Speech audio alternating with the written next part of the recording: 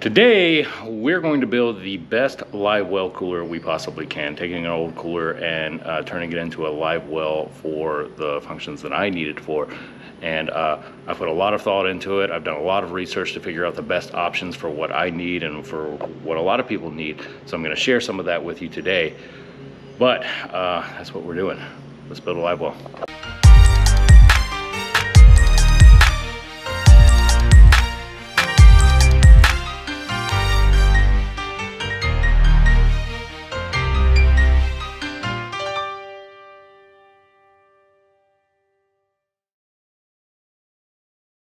Now, I recently redid my entire boat, top to bottom, new deck, new aluminum, new tower, new console, all of that.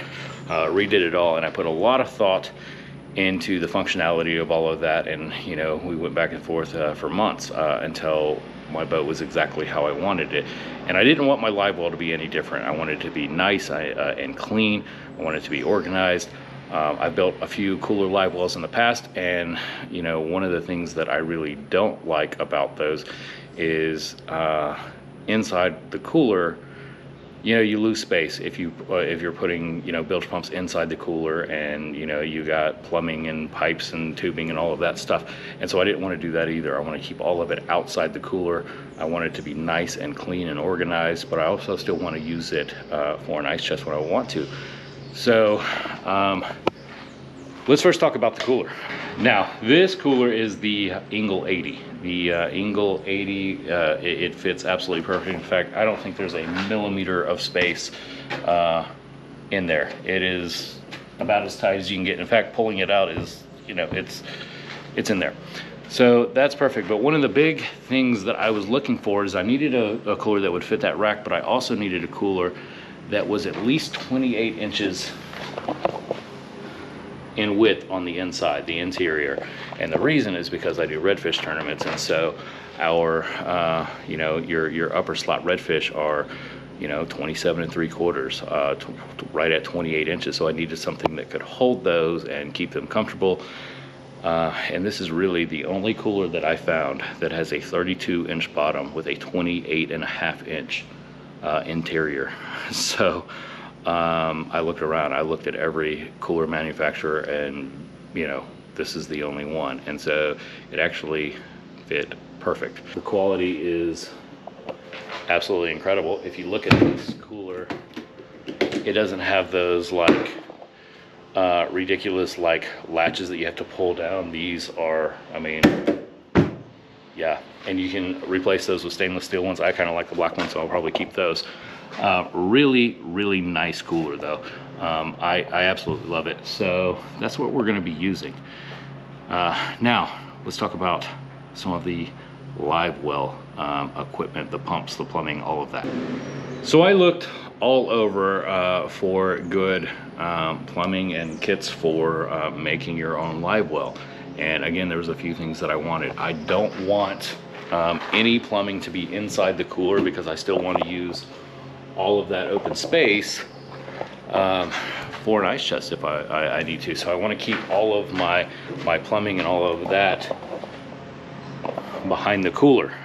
That just makes more sense. It, you know, out of the way and nice and clean and organized, but we can still use the inside of the cooler. So I did a lot of research, and let me show you what I found.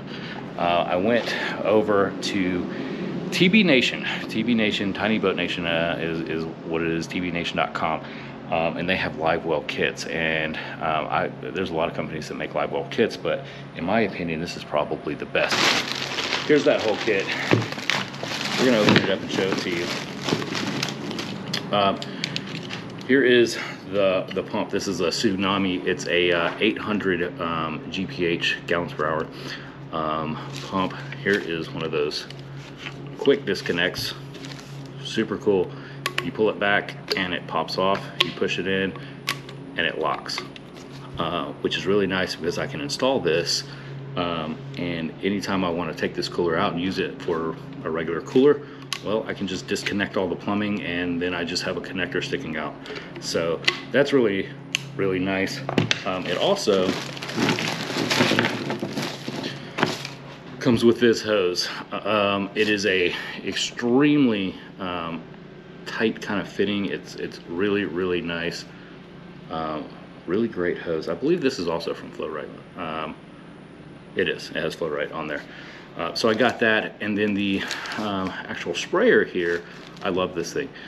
It has an air port. So when this is spraying, so this will be pulling water from the bottom. It'll be going through this hose to here, and it pulls air through this and sprays, and so it oxygenates the water as well, which is what you need to keep, you know, your fish alive and well. All right, so I brought the cooler inside, do the rest of this in the AC, because let's just admit it, it is too damn hot to be working outside.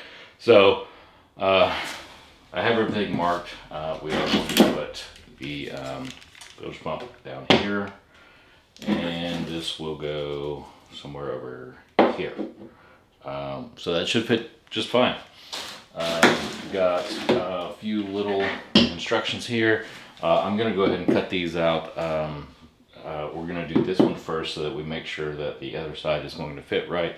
I think this is a 1 1/16.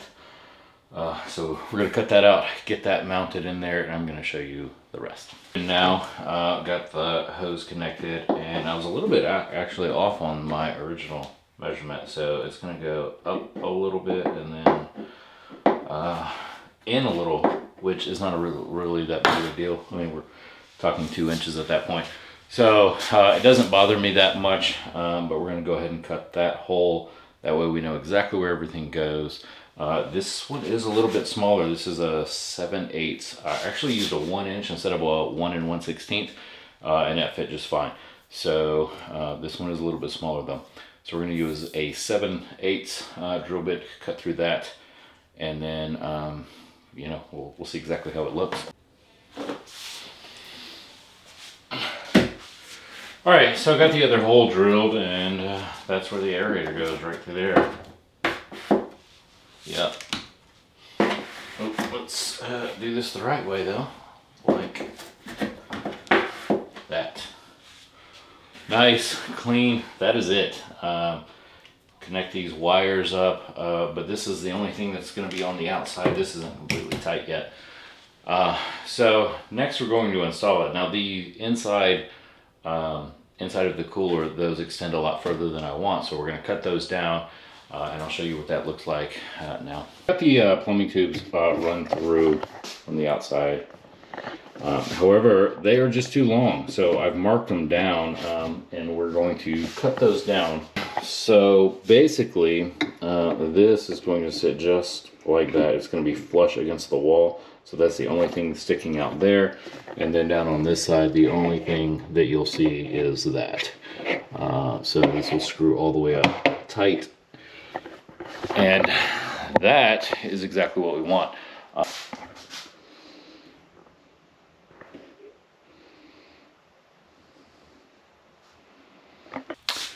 Now, this does come with these little foam rings to get an airtight seal on all of this.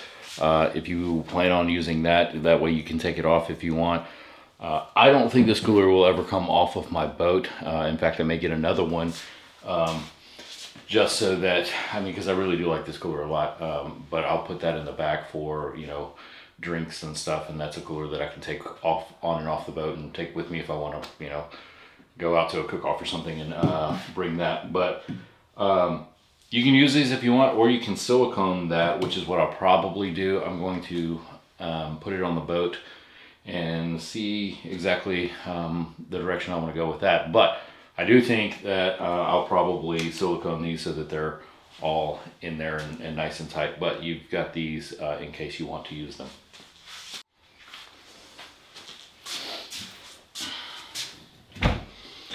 So that is the cooler.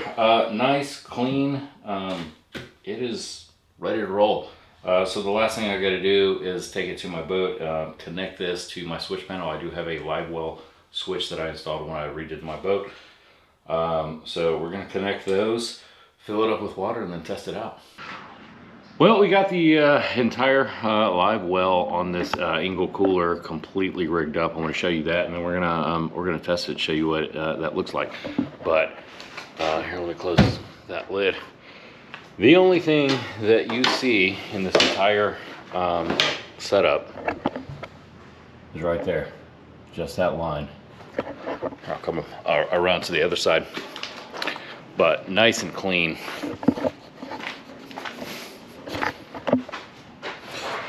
That's it. We got the pump, one hose, and the aerator, the inlet, and the sprayer. That's it. So I've thrown a little bit of water in there, just enough to cover the intake there into the pump, but I want to show you, you know.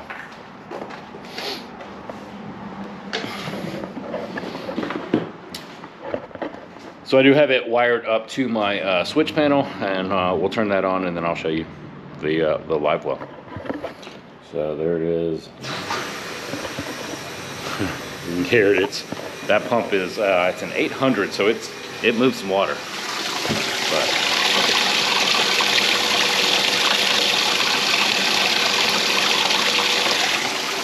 yeah, that's the whole thing. Now I do want to show you. Let me close that.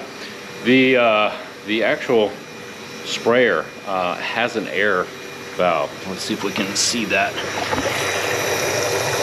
little hole. So when you can tell when you cover it, it still pumps water, but it's not pulling air in. And so that little hole there pulls the air in, aerates the water. And so I'm gonna show you what that is like when I cover it. So there it is. That's when it's covered, regular water. You